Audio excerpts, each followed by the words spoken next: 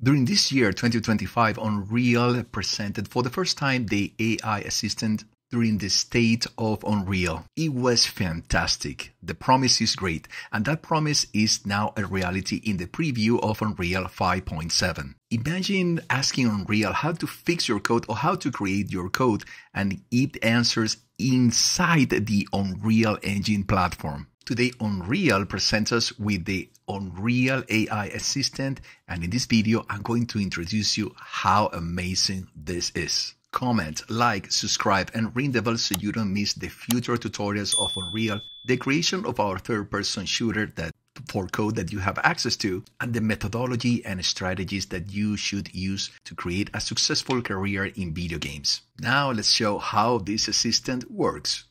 There are two ways to use the AI assistant of Unreal 5.7. The first one is going to the web page of Unreal, log in, and then click on the learning. Once inside the learning, go to the left and select the option that says Developer Assistant. This is the beta of the AI assistant, and you can use it outside of Unreal. For example, let's say that I want to create a first-person shooter in Unreal with C++. Tell me how to start. The first information they will present you is related to some content that Unreal already have to help you create your project. In my case, related to the first-person shooter tutorial and setting up your project. You can click on this. I'm sorry, they presented a lot of information. You can click here and you can start looking at those first tutorials to start your project.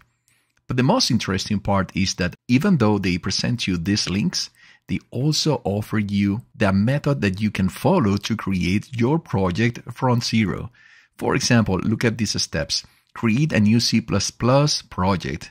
Unreal Engine, open Unreal Engine, go to blank, literally you are starting from zero, and set project type of C++. These are steps that you can follow, and then you can start building one element of your game at a time. Also, you have the conversations to the left that you've been creating with this AI assistant. And if at some point you want to remove one of these chats, just click here and select delete. But the other thing is that you can start creating a chat here, and once you move to Unreal, you can have access to that chat as well. The second method of using Unreal Assistant is by adding a plugin to your project. I created a project that I launched from 5.70, which is the preview. Then I select Games, Third Person, and a C++. This is the project I created. Now let's enable the AI plugin assistant. Go to Edit, Plugin, and look for AI Assistant. You will see it as experimental. Check it and accept because you need to restart your project. Now I want to create a new environment. Let's say this new level in an open world. Okay, where the character is going to be. And if I click on Windows, on the bottom you have an option that is named AI Assistant that you can also access by Alt F1. This is the same AI assistant that you were using that I presented a second ago on the website. You can click here to log in your account. And once you accept, you can create a new chat, but you can also check the chats that you build outside Unreal. And that's a pretty cool thing to have. Now let's show how powerful this is. And we're going to start with some basic prompts. Let's say, what is the difference between a pawn and a character in Unreal Engine? A very basic question in Unreal. As you can see, first they provide you with a definition, a basic definition, which is very important if you are starting in Unreal. For example, in the case of pawn, base class for any controllable actor represents the physical presence of a player or AI in the world, including location and collision. Movement has to be implemented manually using the set actor location or custom movement components. And they have also the character, and which is a subclass of the pawn, and it tells you what are the difference. in particular comes with built-in components like the capsule component, the character movement component, and the skeletal mesh. As you can remember, in other tutorials where we are creating this third-person shooter, remember that we started with a character class and all these components were part by default of this class. And I want to take just a moment to invite you to check the entire creation process of this third-person shooter. The link is in the description. And at the bottom, you also have the pawn. You can see the documentation here, and you also have the character and also all the details for that documentation. What I want to say with this example is that for basic prompts, this is basically a built-in reference, like the dogs but faster. If you want to put order in your conversations with AI and you decided that, let's say, I want to remove this conversation, click on this arrow, these 3 points, and delete. And this will delete your conversation. When you want to start a new conversation, you can also click here on this plus and start a new conversation. Even if you have another conversation open, let's say something like this one, and I want to start a new conversation, click here and you will be able to do it. Let's move now to a core demo. I want to create a practical development prompt. So let's start with a conversation like the next one. Give me a C++ code to add a jump action to a character using enhanced input system.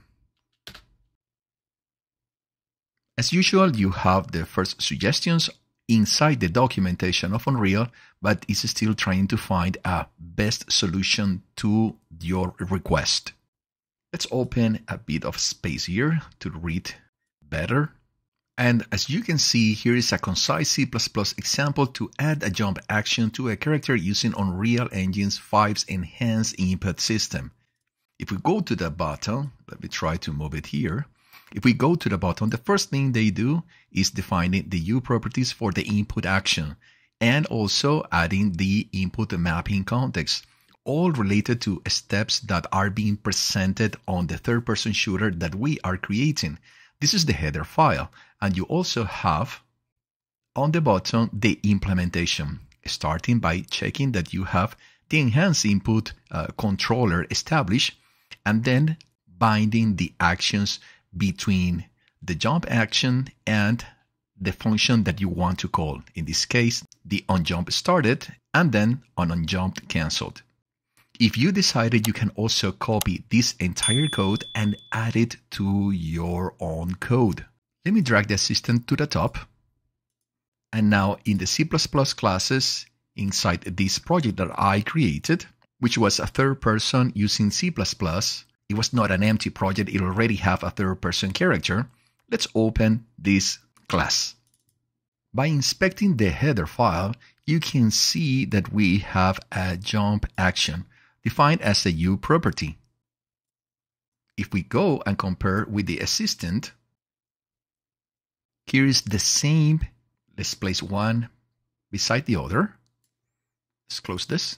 We can realize that the U property edit defaults only, very similar to this one, but the most important element is the U input action, the jump action.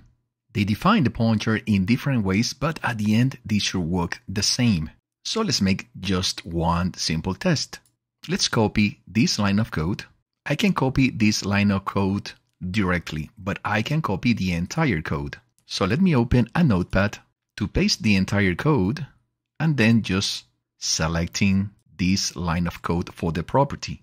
Go back to the Visual Studio and I'm going to replace this line with the new one. Let's comment this one and save. Back in Unreal, let's compile.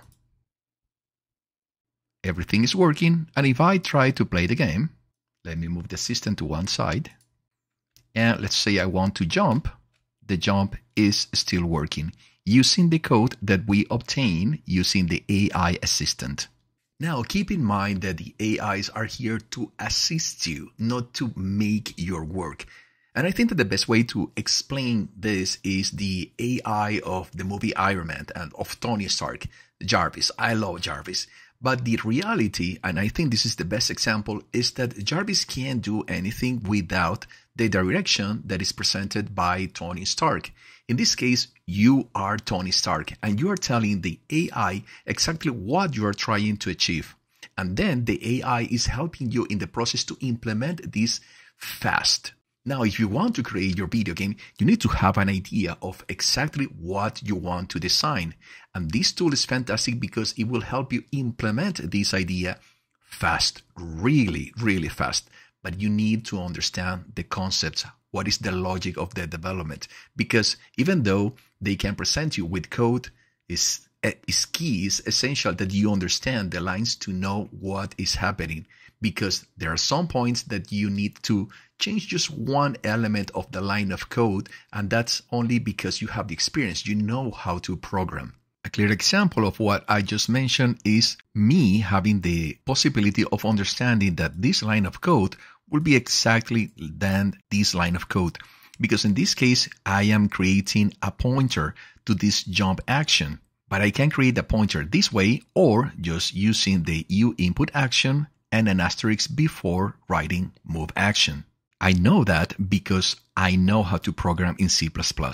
And that helped me in the communication with this AI assistant. Another fantastic use of the AI assistant is when we are detecting errors to debug our code. Let's add something that is extreme. Let's say that I'm going to add after this jump something like jump on. Of course, there is an error. I'm going to save it and let's compile in Unreal. So here I have the error. Now let me take the last section of the compiled so he can tell me where is the error. Tell me the source of the error presented on this output log. And here he's cleaning all the information in an output log, getting me exactly to where the error is. He's telling me it's on the file header of, well, this name, line 39, and the error found jump action when expecting end of type declaration. Going to our code, this is the line 39 and where the error was found. And later, it provides me with some solutions or some considerations I should have in the declaration, and also an example of how this should be presented. I've been working with AI for some time by now, and I've enjoyed the entire process of having conversations and having iterations with this technology, trying to solve particular challenges that I found throughout my creation of video games. Having said that, imagine the possibilities that you are offered today where you can use this technology to create the new video game that you want to build, and understanding the basic concepts of programming, C++, and of course Unreal to build whatever experience you want to share with the world.